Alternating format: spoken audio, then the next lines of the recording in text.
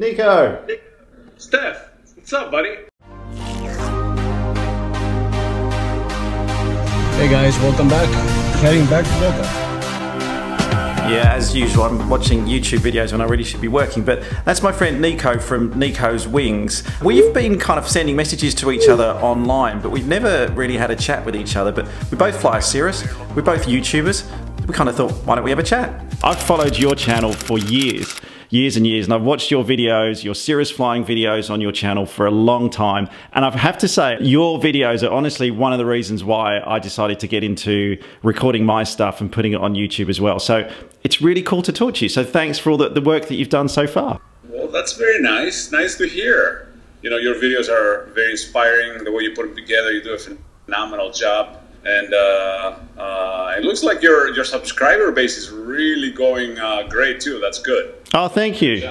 Yeah, thanks. No, it's growing nicely. And I tell you what, the thing I like the most, I don't know whether you find this on YouTube, but the thing I love is all the communication you get back from the people watching the videos. So the comments, I mean, of course you get some comments that you just don't want to see, but some of the comments, and most of them, there's such a cool community of people in aviation that you can connect with through YouTube. It's very, very true. The comments are very, very powerful. It's what personally keeps me going quite a bit. It drives. I learn a lot from the comments of other pilots or even non-pilots, just different people asking questions. And then meeting the people in person is just an amazing way to connect with people that think alike, and you know, it's really nice. It's really nice. It's great. Hey, so I want to talk to you about that because, like I said, you've been doing YouTube for a lot longer than I have. What made you start wanting to record your flights and sharing it with people in the first place? Very good question. You know what? Honestly, it was just me wanting to watch myself fly, just to see what I'm doing, my own personal feedback. Just wanted to see, okay, what did I do wrong? What could had I done better in a particular situation, right? Just for me to be able to help me understand what went wrong or what I did good or how I did, or just getting feedback for myself. It was never in my intention to actually do something with it. It kind of happened. All of a sudden I started getting followers. All of a sudden I started getting a check from Google. I'm like, wait a minute. I love flying. I do what I love the most, and I'm getting paid for it? I like it. You know? There's something here. I can do something with this. Yeah, I can do so. And then getting that 1099, you know, which is in the US, if you're an independent contractor, I know you folks have something similar there in Australia, you get a 1099 form that shows you basically how much money you made for the year, because that's what you got to report in your tax. Getting it, I'm an actual Google employee, contractor. Google partner. What made you want to get into aviation in general, though? Like, what made you want to become a pilot in the first place? That was a lifelong dream of mine since I was a child. I remember when I was, you know, my daughter's age, about 7 or so, or even before then, I was fascinated with airplanes. Fascinated with airplanes.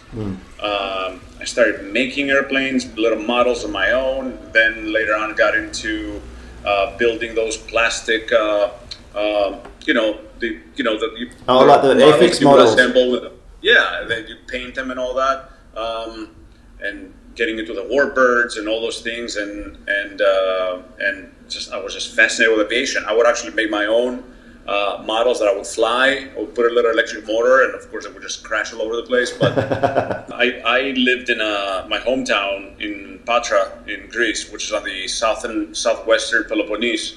There's a couple of NATO air bases nearby. Okay, so every morning I would wake up to Phantom F4s flying overhead, and the F-104, you know, what were they called? The F-104s, I think the Starfighters, I think so. Yeah. Just fly right over, you know, and I was like fascinated by the, you know, all the noise and all that stuff when I was a little kid. So, you know. And so now, so Niko, we're like flying brothers now, right? Because we both fly the same plane. We both fly. You're an SR-22. I've only just gotten. I used to be an SR-20 for about a year, but I've just moved up to the 22. Why did you choose Cirrus then? And but just before we say this, neither of us work for Cirrus, right? We just kind of fly the planes. But why? just like them. Why did you choose the SR22 as your plane? The place that I was renting Diamonds DA40s from, Dare to Dream Aviation down here in, they used to be Fort Lauderdale Executive. When I first moved to Florida from Chicago, I was looking for some, a place to rent airplanes from, right? So I found Dare to Dream. They had very nice aircraft, very well maintained. I was renting their Diamond 40s. And but they had a bunch of Cirruses there, Cirrus SR20s and 22s, right? And of course, like many pilots, we have all these misconceptions about the Cirrus, right? Oh, it's got a parachute? It can't be good. I spoke to Chris there that owns the place, and I said, Chris, I want to get into getting checked out into the Cirrus. He said, okay, here's what you got to study. This is the material, and let's do it. It's all cross-country flying and all that.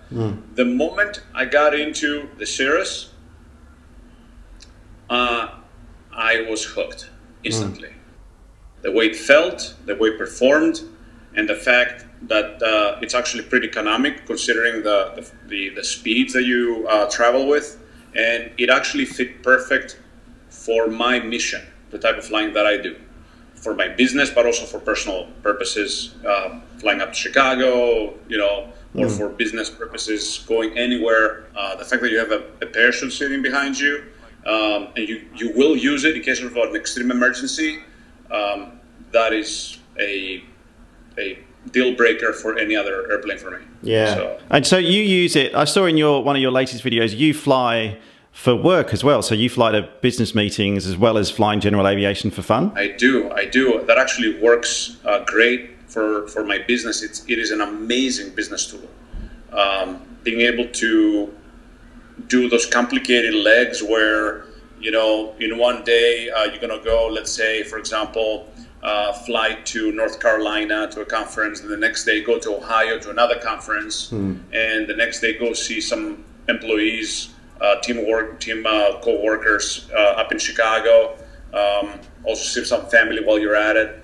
On the way back, going to see a customer in Tennessee, and then on the way back, just, after like 5 days of flying, come back home. You can't do that stuff with the airlines. It's impossible. Yeah. And if you can do it, it will be super expensive. And also you would always be relying on them, on their schedule, with all the delays that have to do with the airlines nowadays, especially in the US. And for business, this is just great. It's a great tool. It's probably the best thing that I have ever done for my business, is to own an airplane and put it to use for the company. So what's next for you and your flying and your channel? That's what I know. What's your next big adventure? Yeah, I mean, there's one cool video that I'm actually going to be putting together in the next few weeks, where I did a flight, went up to North Carolina for a conference, then ended up going up to Chicago after that. Dealt with tons of weather, especially down here in Florida, crazy weather system, into thunderstorms. It was quite nasty, to the point where it was the first time where I considered that I may actually have to pull the chute. Oh, that's how bad it was. No way. That video was pretty bad. Yeah. Anyway, ended up going to a trip in Iowa, quick lunch trip. You can only do that stuff with GA, right? For a company that we're trying to acquire. And then ended up on the way back, went to Tennessee, in the middle of Tennessee somewhere, and to see a software vendor that is bringing us about $1 million worth of business per year. Wow. Right? Revenue for us, that is. That was a quick meeting, just a couple of hours, and then I had a little lunch in a little town over there, and then took the airplane and left. And that's the kind of stuff that you do with GA, general aviation.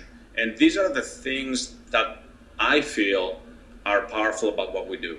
But I also have some other cool adventures coming up. This summer in Greece, actually, I found an American registered Cirrus, November 429er Charlie Delta. I will be flying that. In Greece? In Greece, awesome. Yes. And, yeah, we may do a hop over to Venice, Italy over. It's just about 3 hours flight from my hometown. And maybe a couple of Greek islands. So there's going to be some videos coming up for that too. Oh man, that's going to be awesome. You're going to get some awesome footage actually, because I've been to the Greek islands once when I was a kid and loved it. It's beautiful there. You know what's funny? Actually, I was thinking about you. I was thinking, you know what? Maybe I should, call Steph and get a hold of you and say, you know what? We should plan it, for me to come to Australia and we can fly together. Well, you're always welcome, obviously. So come down. I would love to do that. The good thing is, as an SR-22 pilot, we can share the flying. If you ever want to come down here and visit and, fly together, I'd love that, mate. That'd be awesome. Absolutely. That would be fantastic. All right, well, next Niko Steph video is going to be you in Australia and us flying together. Let's make that happen. Let's do it. I like it. Now, just one final thing. So, Niko, if I'm sure most people watching this know your channel already, but if you guys haven't subscribed to Niko before, I'll put his details down below so you can subscribe to his channel. If you like what I do in a Cirrus, then you're just going to love what he does in a Cirrus, because it's new airports, new airfields, new challenges. The video production quality obviously goes without saying. It's brilliant. So definitely subscribe to Niko's channel. I'll put the link down to your channel below. Oh, Niko, I had one more question for you, mate, as well. Is there anyone that you want to give like a YouTube shout out to? I do. I want to send a shout out to Baron Pilot. I don't know if you follow him, but he's a cool guy. I'm planning on flying with him soon, so we'll be doing something. Baron Pilot, shout out to him. Great guy.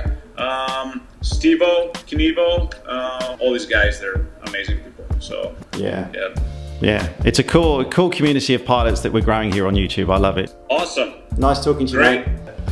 All right, buddy. You take care. We'll chat soon. Take care, bud. See ya. Bye-bye now.